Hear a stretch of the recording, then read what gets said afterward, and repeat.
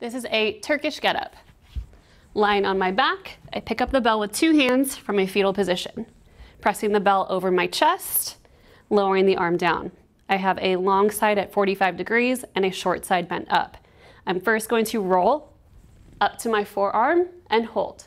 From here, I roll to my hand and I hold. This is a half getup.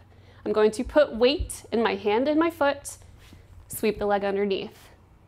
I come up to a half kneeling position, arm overhead. This is a 3/4 getup. Standing all the way up to the top, I reverse down to the floor.